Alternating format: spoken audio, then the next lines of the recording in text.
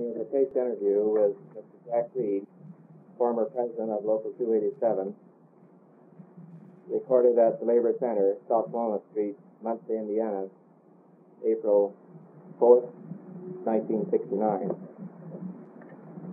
Mr. Reed, as you probably have heard, I'm doing research to write a history of Local 287 as part of my doctoral program for doctorate in history at the University of Miami. The taped interviews will be placed on reserve in the library, and anything that we record here will be preserved for posterity. And the comments that you make today will add to the history of Local 287 and aspects to the history of the community and to the country as a whole to some degree.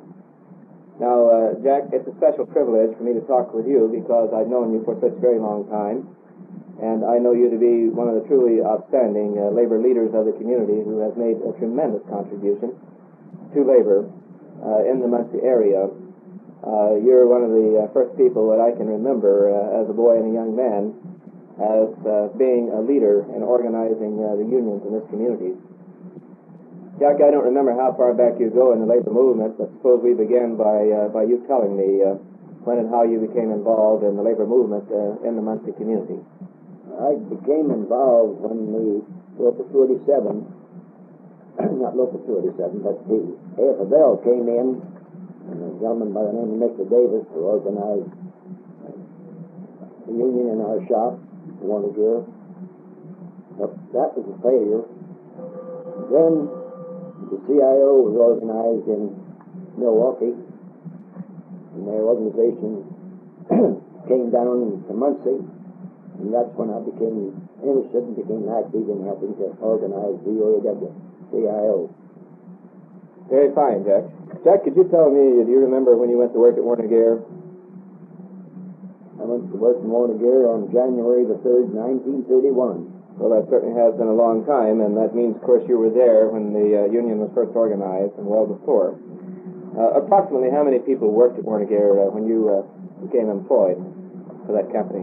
When I started working in Warner Gear, there was 1,100 people employed. Mm-hmm. Jack, was there any labor union at all at Warner Gear in 1931, 32? None whatever. None whatever. Not even a company union of any kind, what we might call it? Well, they had later after I went to work at Warner Gear, they had what was known as the company union, but I never belonged to it. I see.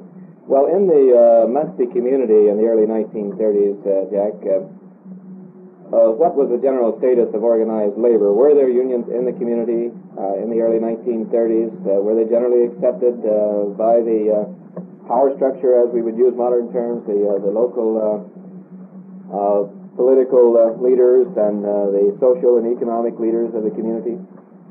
There was nothing for industrial workers. The only unions that were active in Muncie and Delaware County at that time were the craft unions in the AFL. Mm-hmm, I see. Now, when you began trying to organize unions after the NRA was passed, giving the right workers to organize their own unions, even in the industrial plants. What was if you remember, Jack, what were some of the attitudes in the public in general in the community? The newspapers, for example, the churches, the civic leaders, the business leaders, political figures. In general, was there sympathy for organized labor's objectives, or was there opposition to organized labor, or maybe both? It was very negative. I see. And general attitude was negative. In other words, Mr. Crowder, we had to, any meetings we had to have them in secrecy. We couldn't rent a room in the city of Muncie until Dr. Bunch was elected mayor, and after he was elected mayor, we had the opportunity then to have our meetings in the old city barns. After he was defeated, I'd say it that way, that then we had to revert back to the secrecy ways of having our meetings until... Jack, when was Mr. Bunch mayor? Do you remember? This was in 1937. Mm-hmm. 36 and 37. 36 and 37. Who was mayor just before that? Do you remember? I don't remember. I don't either, but I can easily look that up down at the mayor's office. I wonder, Mr. Reed, if you would recount for me briefly your memory of the organizing of Local 287 at Warner Gear. How and when did the workers at Warner Gear become organized in the UAW, and did you play a role in that organization? I played a very insignificant role in the early organization of Local 287. However, I attended the meeting, one of the meetings rather, when they were attempting to organize, and then I, of course, joined the union and voted in the election for representation. Not until 1939 did I become really active in the affairs of the local. I see. Do you remember who were some of the early leaders of Local 287 in the organization stages, Mr. Reed? Oh, yes. Mr. Wilbur Reed was the first president. Mr. Ray Babbitt, who is deceased now. Mr. Leo Myers, Virgil Hayes, Carl Parker, Ben Weeks, all this great number. Very fine. Now, these names, many of them are familiar to me, but I wonder, having been away from the community for several years, are these people, many of them living now, or most of them have retired and left the community, or maybe even some of them are deceased, I know you mentioned. The only one that I know that is living today that I've mentioned is Brother Weeks and Brother Wilbur Reed Kuntz. The rest of them are all deceased. Mr. Kuntz is living in this community now? He's living in Florida. He's, what part, do you know? In the northern part. I'll try to make it a point to get around to seeing him within the next 2 or 3 months. Well, this is very helpful. Now, another question related to this. You may have read, Jack, if I may call you Jack, we've been friends so long, and I wish you'd call me Dan, because you were one of the people that helped me most when I was active in the labor union movement. Jack, you probably remember that Robert and Helen Lynn, two prominent sociologists, were here in Muncie in the early 1930s, and they did a study called Middletown, which came out in the late 20s, and another about 37 called Middletown in Transition. You probably have heard of the books, maybe you've read some of them, because they are on the community. Now, in this book, if I remember correctly, that came out in 1936 or 37, the Lynns are really quite pessimistic about future prospects for labor in the community, and one of their reasons is that they feel that there really isn't much of a strong indigenous labor movement, and their conclusion is that if labor is organized in Muncie, it probably will have to come from an outside stimulus, because there just isn't that much of an active interest on the part of the industrial workers in the community. Now, my question to you is, do you agree with this, or do you feel that Local 287 was largely organized from local effort? Well, there's no question about it, Dan. Local 287 was organized by the people, local people in the community and the plant. Practically all the UAW locals were organized by leaders in this community that worked in the plant properly. Well, that's go ahead. I'm sorry. Nobody from the outside, with the exception of designated representatives from international, came in and done any work. It was mostly done by the boys themselves. I'm very glad to hear that, and that substantiates Mayor Cooley's point of view. He reflects the same attitude, and this is interesting because in 1936, here we had two prominent sociologists concluding that there really wasn't that much of a local desire to take the risks necessary to establish a strong union movement within the community. And evidently this did happen within a year after he published this book. Well, then may I say this, that when General Motors, after the sit-down strike, General Motors, of course, was the leader in the start of the CIO proper itself, the UAW-CIO. Right. And immediately after the organization of the Chevrolet locals and Milco-Remy locals in Muncie, Warner Gear was busy preparing for their campaign at the same time. So we were all three locals were in followed the lead of the boys in Michigan and Chippewa. I see. Which of the three locals in Muncie took the initiative, if we may use such term, or were all three active approximately at the same time? All three about the same time, Dan. I see. Let me ask you a little further question. After these three locals had become organized, was there an attempt on the part of the leadership of these three locals to assist other, what we might call embryonic labor movements in other industrial plants within the community? That's right. After we were organized, it was formed in Delaware County, the Industrial Union Council. And in this council, they had a committee set up, noted as the organizing and negotiating committee of the council, of which I happen to be the first chairman. That's when I first heard of you, Jack. And from there, we organized about everything that was loose in Delaware County. Right. Jack, when and why did you personally become interested in the labor movement? Well, this may seem strange to some people that will probably be listening to what I have to say, but I enjoyed my employment in Warner Gear, but the conditions under which I was working in Warner Gear were way below subnormal. In other words, we had nothing to say about our wages, or nothing to say about conditions of employment, nothing to say about whether we worked for 10 cents an hour or 50 cents an hour. So I thought it was time that the people who work in the plant and furnish their hands and their brains to help produce the product that the plant was selling, but the employee himself should have some right to say what kind of benefits and wages they were going to get from their efforts. And that's when I became interested and started to fight for what I thought was right for the individual. Well, that's a very interesting point of view, Mr. Reed, and I'm quite sure it's going to help a lot of people understand why people like yourself did become active in organized labor back during the 1930s. What official positions have you held within the local? I know that you've been president, and I'm quite sure you've had other positions also. Well, Dan, I'm not bragging, but I'm very fortunate that the members of Local 287 have honored me with about every position, important position there is to hold in Local 287. I will say that in 1939 I was a steward in Plant 3, elected steward in Plant 3. 1 year later I was elected chief steward in Plant 3. In 1941 I was elected president of Local 287. In 1942 Brother Cooley was elected president. I was elected as vice president.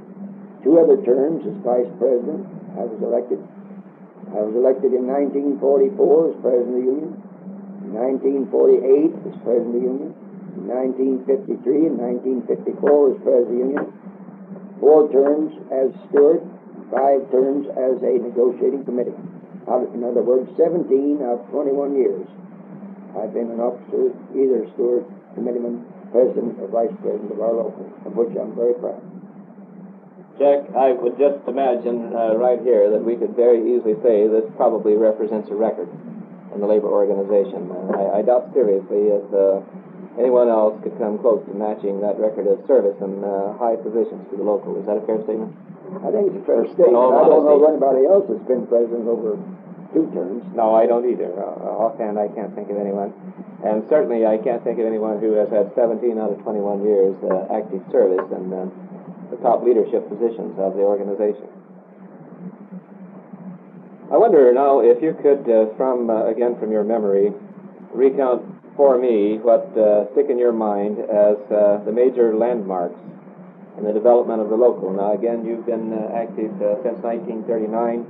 You have seen many changes take place. You've seen almost all of the major achievements the local has made during your time. And you told me now that you are president of the Retirees Council, or whatever we may call the organization. Yes, that's right. Yes. All right, let me state it again then, since I got you sort of led off from the original question there. If we were to ask you just to list what you consider to be half dozen of the major achievements of the local from 1937 to 1969, what do you remember as some of the outstanding achievements of the organization? Well, I just don't know what you mean, Dan, but if you mean the critical points, the achievements, of course, come, year at a time, Dan. You know how those work. You get 50 cents an hour this contract, and the next contract you may get a dime raise and a few advancements, which has been the goal and the object of the union from its inception. But there has been times in this period of our union when critical situations arose in which we had a very good opportunity of losing everything we had.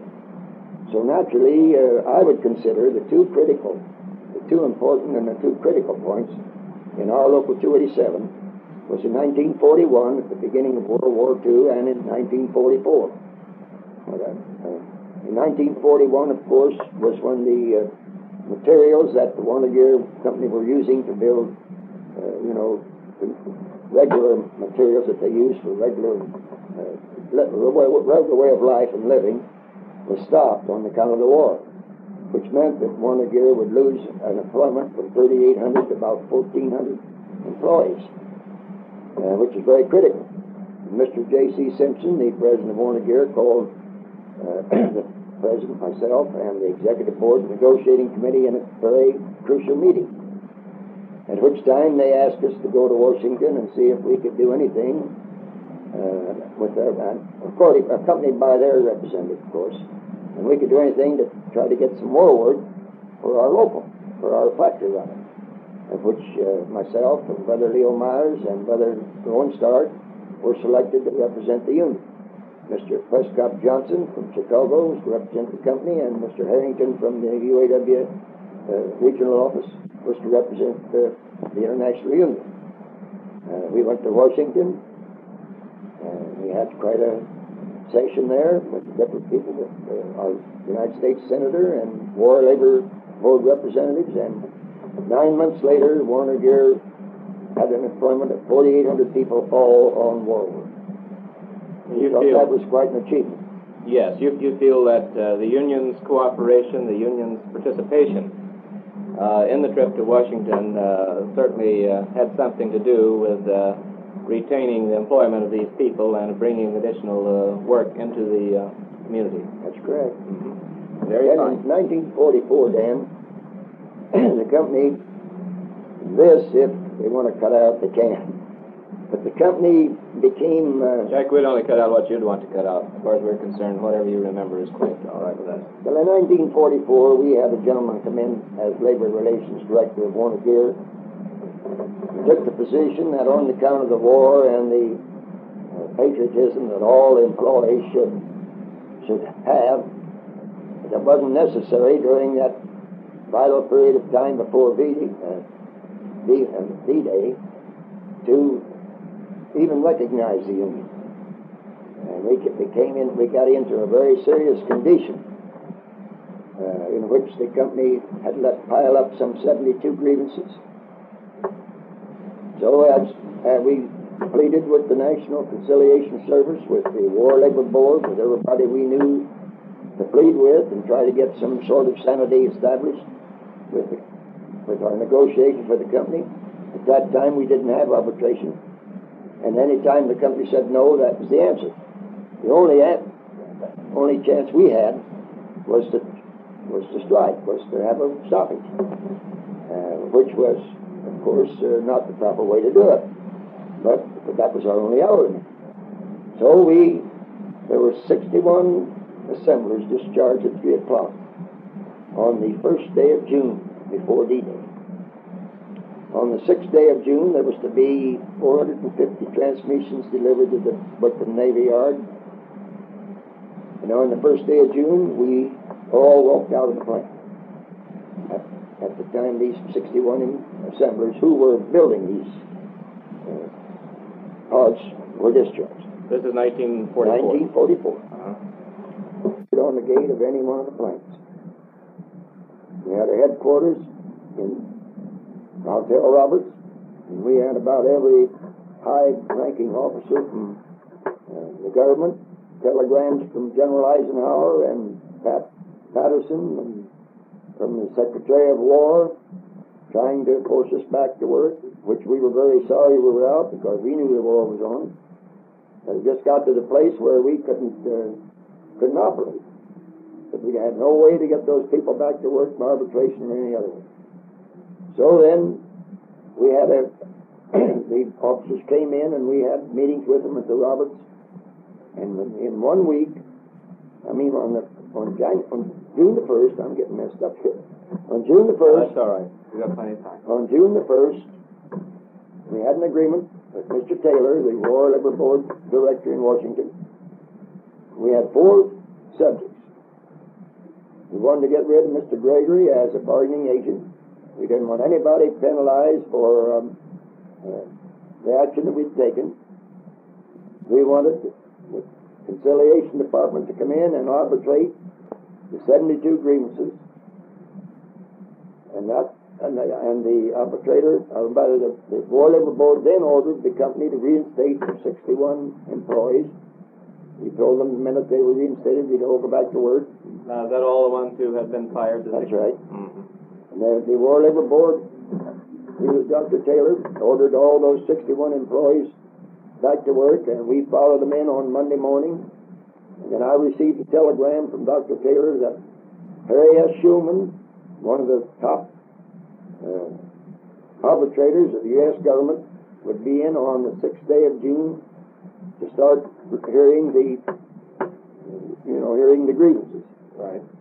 Of course, you remember he was here on D-Day. That 6th of June wasn't that 6th of June was D-Day. And we were all working on D-Day. But to give you an idea of why I felt so sincere and so sure that I was doing right, was the fact that after Dr. Schulman had come in Muncie and spent 6 weeks going over grievance after grievance, at the end of his hearing and his report that came back, our union received 58 out of the 72 grievances in our paper. That's a pretty high percentage, isn't it? That's right. So it showed me that we were right. Well, I was very sorry that we had to pull something like that during the D-Day, before D-Day. It just got to the place where our people would rather not work than take what we were taking from the company.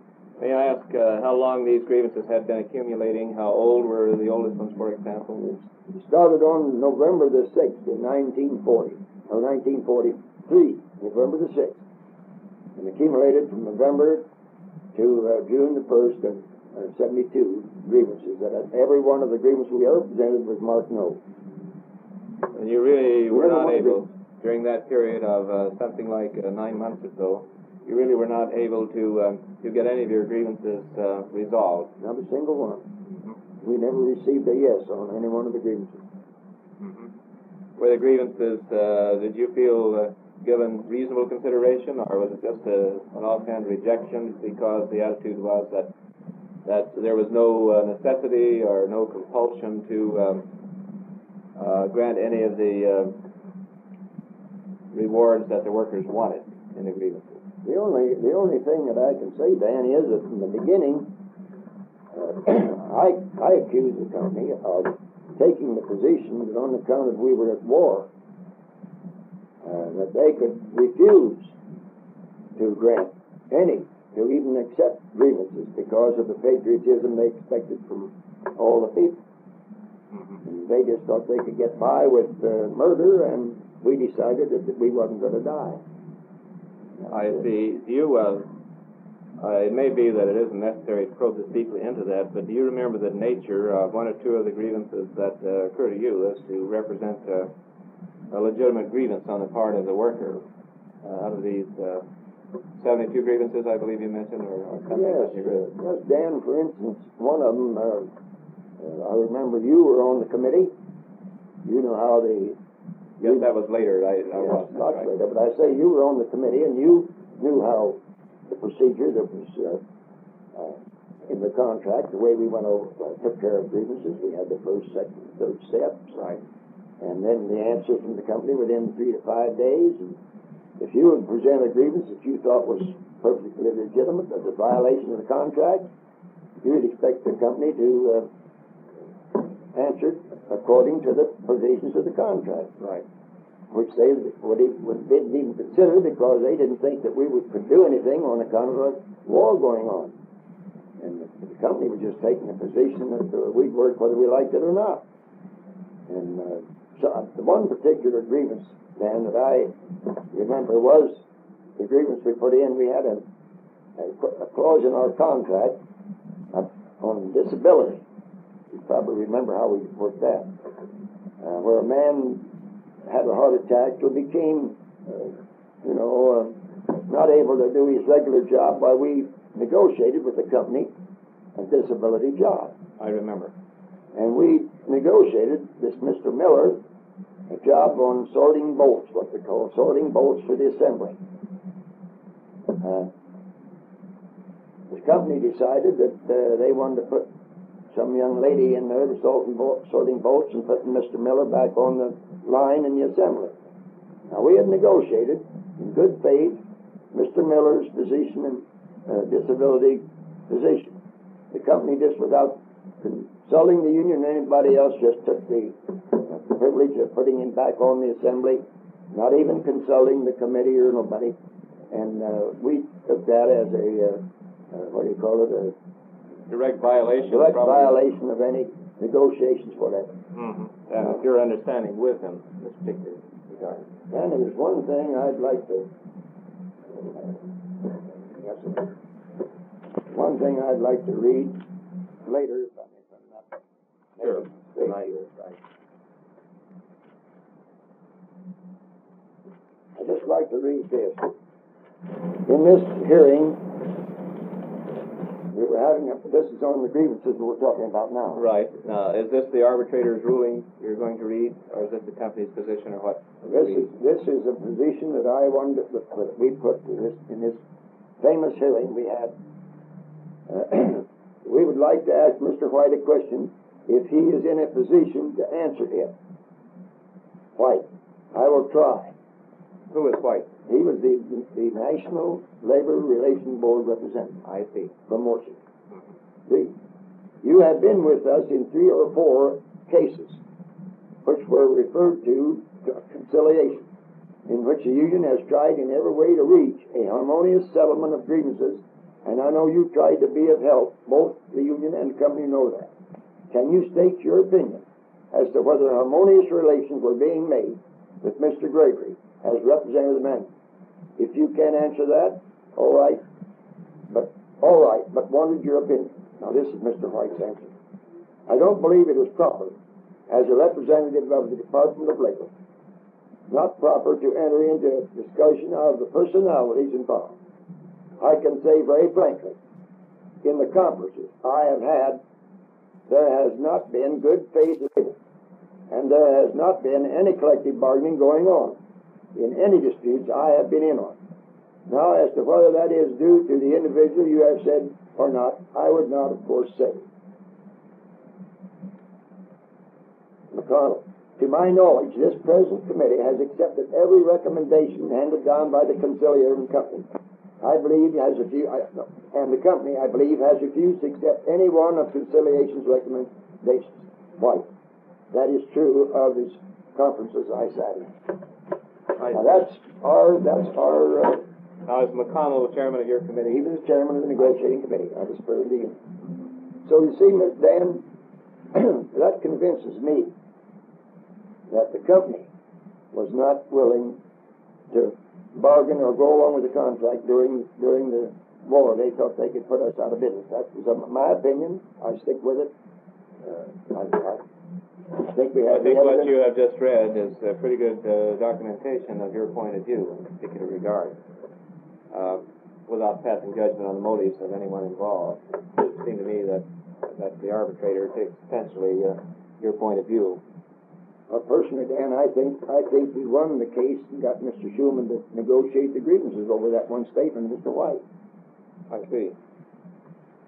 Now, moving along, back reports, either way you would want to go, are there any other, what you would consider to be landmarks in the growth and development of the local or in its contribution to the community?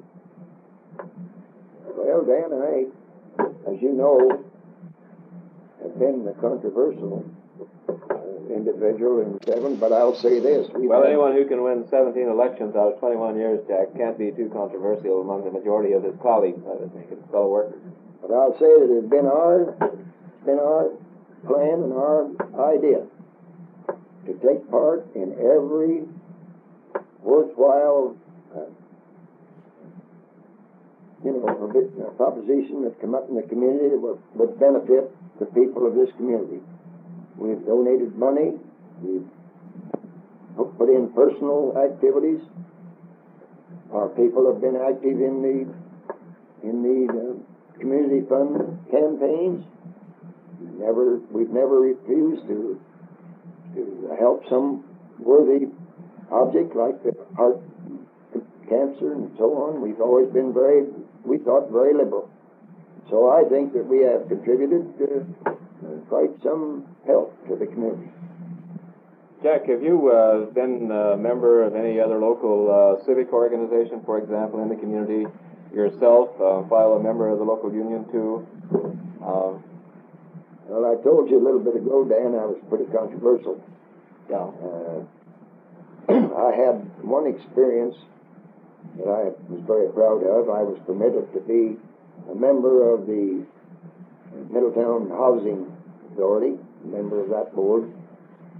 Outside of that, I've never been on any local community committee.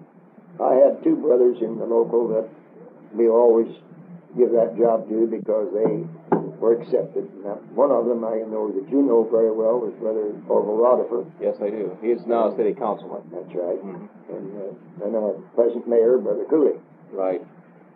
Jack, you've mentioned a couple of times now that you were generally a controversial individual within the community, probably partly because of your labor union activity. If you're willing to develop that point a little further, what do you consider to be the major reasons for your controversial status within the community? Or if you don't want to respond to that, that's quite all right too. But you seem to think this was influential in your contribution and also your activities within the community. Well, Dan, I can say it very frankly. I have always believed in everybody having a right to their opinion, but that I didn't have to agree to their opinion. Mm-hmm. They had a right, I had a right to my opinion, and they didn't have to agree to my opinion. Uh-huh. But I've always had the thought in my mind that if I was president of this local union, or an officer in any manner, that my first duty was to give an honest representation to the people that elected me. And when you operate as president of Local 287, you operate for, if there's 3,000 members, you operate for 3,000 members. I never had any idea that I wanted to be a dictator. So when I appeared before any management or any committee in which I was asked to do something that I thought was detrimental to the best interests of the people I represented, right then I became a different person. I became a representative of the people that I represented. And I wouldn't let anything, if I could help it, stop me. For instance, Dan, I don't know whether you remember this or not. You should.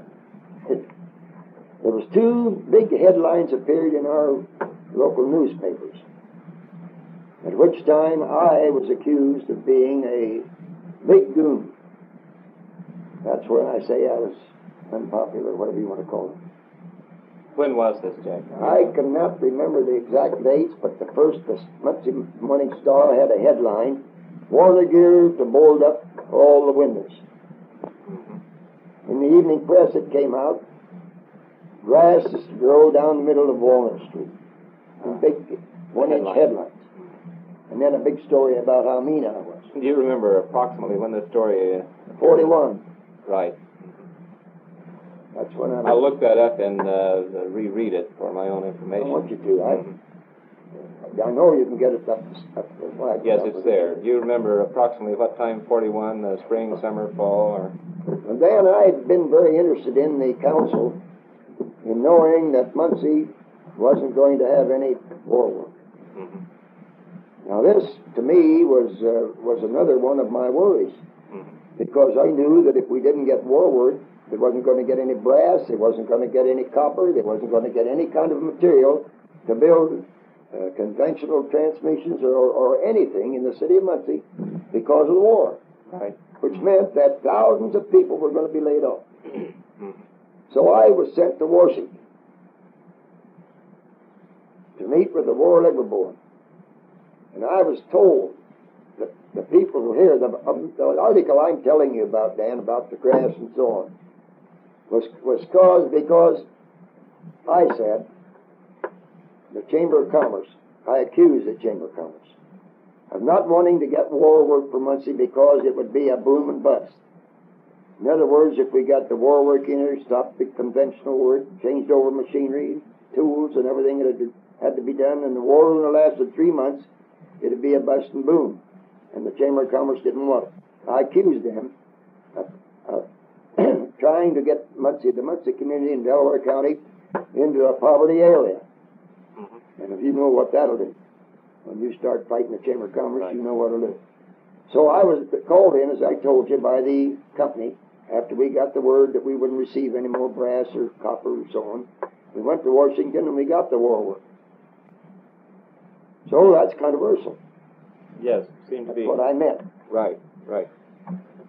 Jack, some of the other achievements, it seems to me, that have been made, one, for example, would be this building that we're recording this interview in right now. I remember, again, when I was in my early 20s, working at Warner Gear, attending a meeting of Local 287 on South Walnut Street in the Benedum building, and I remember, too, hearing you give a very passionate and a very eloquent speech, pleading with the membership and with the leadership of the organization to do something to establish a home for Local 287 and possibly for organized labor in the community.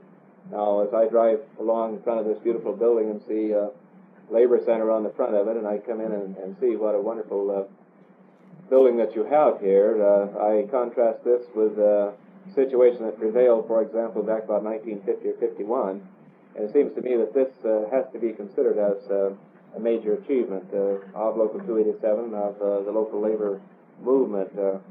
Am I looking too much at material developments here, or is this really a mark of achievement?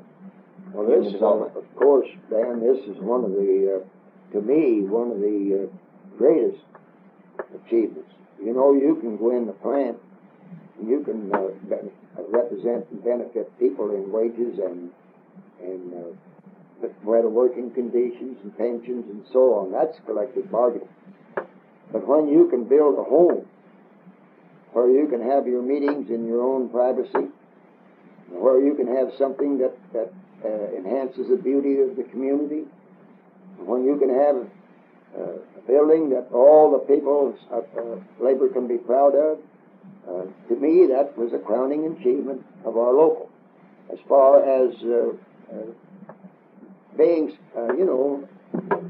not happy, but it was a happy event. I was very much pleased, of course, that I happened to be the president the year that the building was dedicated. To me, that's one of the milestones of my history in Local 287. But I want to say this, you can pat people on the back, Dan. You can say, well, Jack done this, and Jack done that, and Jack done something else. But you know, I'm always going to believe, and I'm always going to think my own mind, that without the help, the love, and the affection of all the people that paid their $1 a month dues at that time, backing you up and helping you and encouraging you. I'd been just another union member. So I don't pat myself on the back, but I'm happy that I was in a position that I could be. Probably some help and some leadership way that we have this beautiful building, and I'm proud of it. Very fine, Jack. Let me ask you now, what's going on upstairs? I see tables set out in a large room, and I see, I think, silverware on the tables and so on and so forth. What's going on up there today? Dan, that's another one of our 287's contributions to other outside groups. We have what's known as the Delaware County Senior Citizen Association, made up of a great number of widowed women and senior citizens that never belonged to unions. And they meet in our local room there once a week, every Wednesday. And they have their little program, and they have their card games, and then on the first meeting of the month, they have a carry-in dinner. And that's what's going on up there now, and that's one of our contributions to the senior citizens of our community. We're very much interested right now, and we are working very hard to help them secure the funds to build a home of their own. Very fine. Now, Jack, is this the group that you are president of? No, that's not the group. I see. You're president of the local union retirees. Well, let's say it this way, Dan. In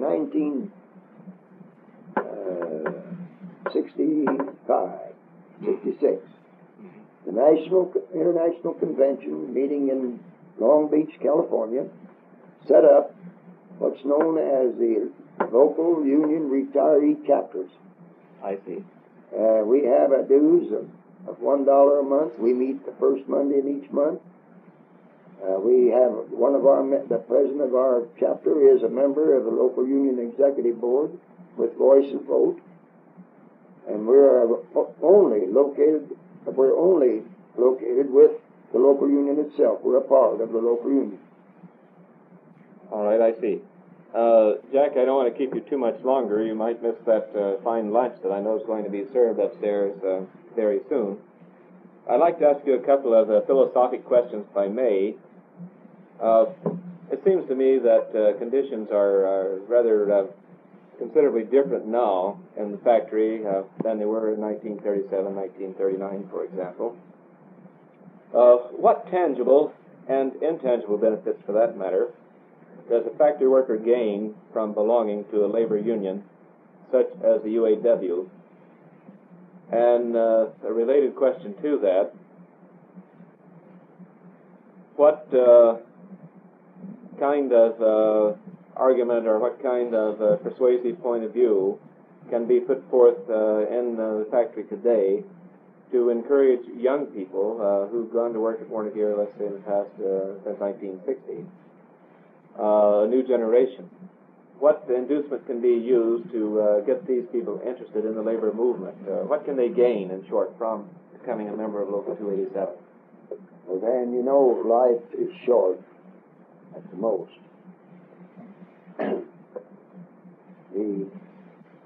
If I understand your question the way I think I understand it,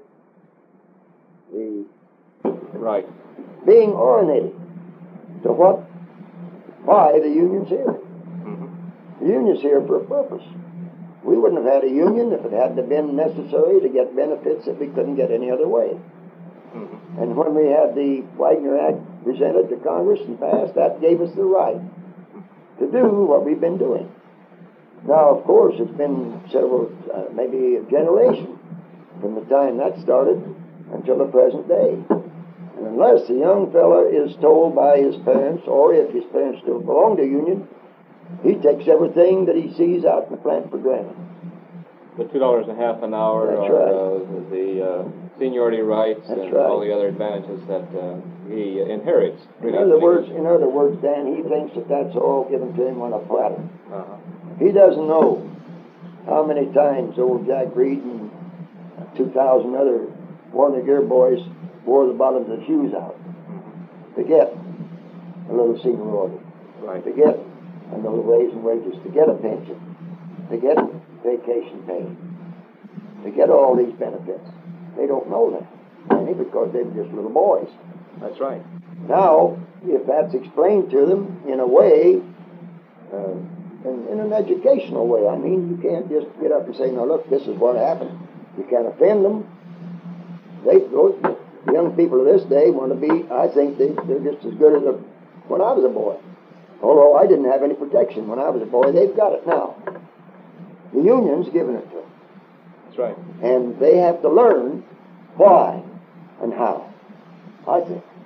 And I think that's the education of what you call the program of education is a program that's got to be given to them. Now, Jack, have you tried to get anything started along these lines? well, Dan, let's say it this way. I have been appointed, and I don't think I'm qualified to do it, but they insist that I'm going to do it. I've been appointed to be the chairman of the education, that is, to try to get these young fellows to understand how they got the union and why they got the union. I think it's very important that somebody come in that's, had some training, and all I can tell them is how many times I had to double my fist, and how many times I've had to go home and not be able to sleep, and other things. That's all I can tell them. I mean, I think there ought to be some sort of like we have in the school, somebody that really believes and knows what they got ought to be in here and tell them what the real score is. I can tell them what happened, and that's all. I'm not an educator. Jack, I think that I would have to insert here, as someone who's spent a great deal of time studying American history, and including, of course, the labor movement, that the only thing you would need to present would be a truly objective history of the development of the American labor movement. And this could be done by any professional historian who has the background training in the field. Now, I don't know what's available in your community, but if we had the large labor interest and movement and membership in Miami, for example, where I'm currently living, that you have in this community, we'd be happy to send a man out to work with you and to develop the course that you want, and to offer it right here on your premises if you wanted that at a nominal cost. Now, I don't know whether this is possible in the community that you have, because you don't really have a community college. You have a state university located here now. And I don't know what their philosophy is, but it might pay you to talk with Dr. Farrell and let him talk with the appropriate people at the university.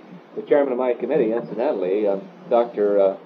Schmidt, did his doctoral work at Wisconsin under some prominent labor historians, and his dissertation, like mine, was on the labor movement. Of course, his was in Wisconsin. And he is an extremely competent individual, and of course he is in the history department.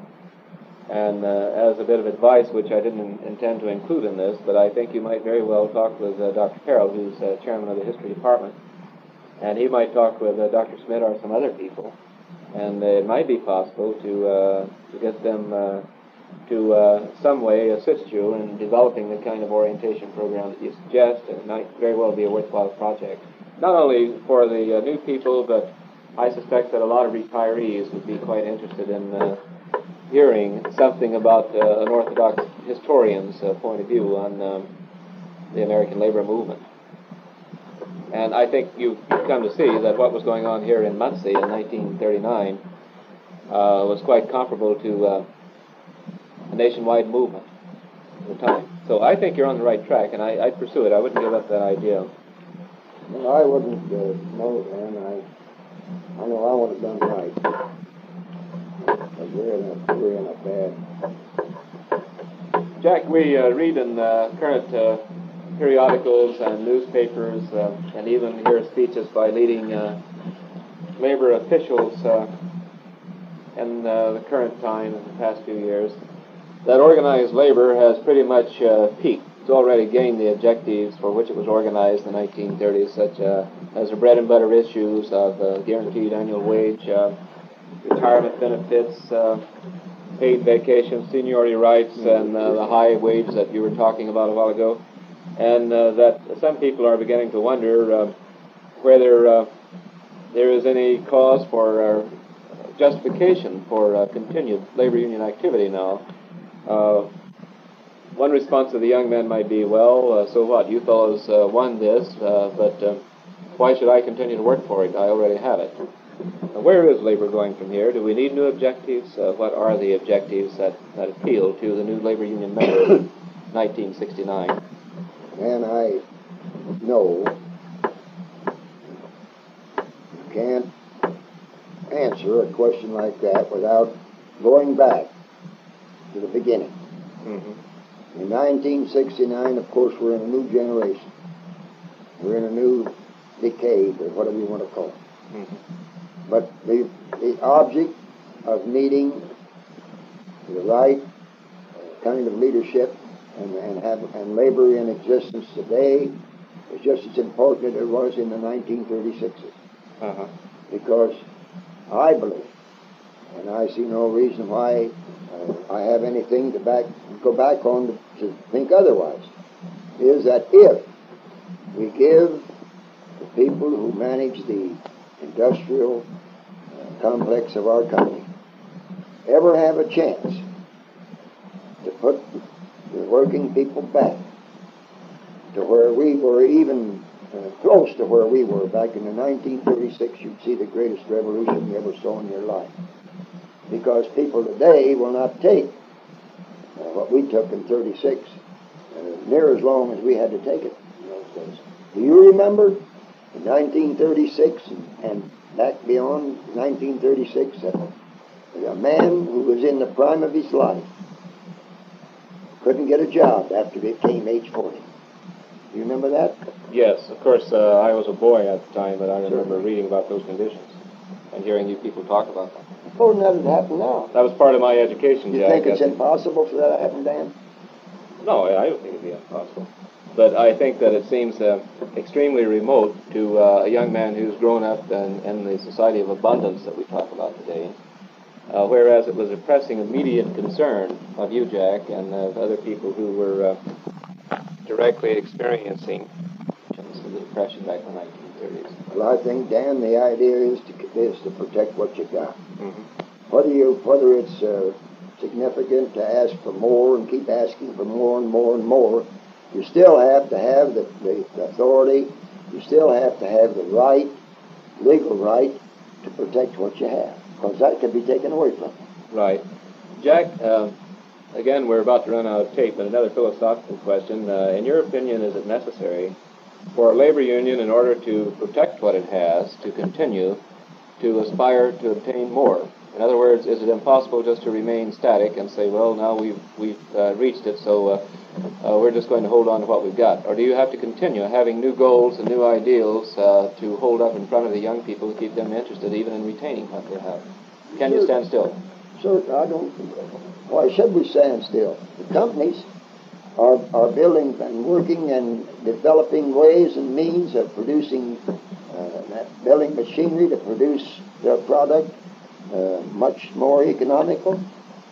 They're eliminating thousands of jobs.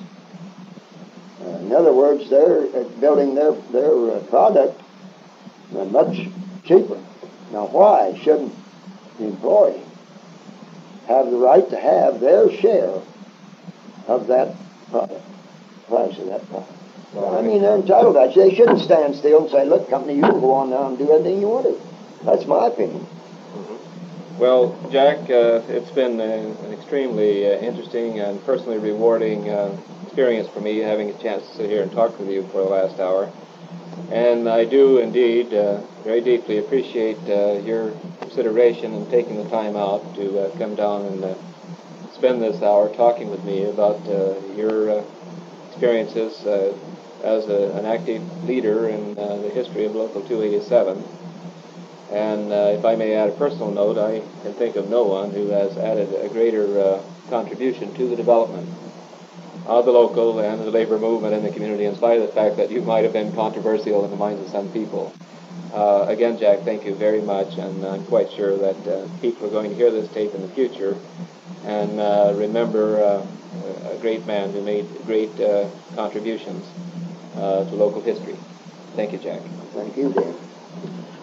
I just wondered, I brought Jack, you are now giving me some material that I think is going to be extremely beneficial to me in my research, and I wasn't aware that you'd brought this along to leave with me, but I think that a record probably should be made of the fact that one of the items you've just handed to me is the first contract between Local 287 and Warner Gear, and I hadn't been able to find anyone else who suggested that they might even know where one existed.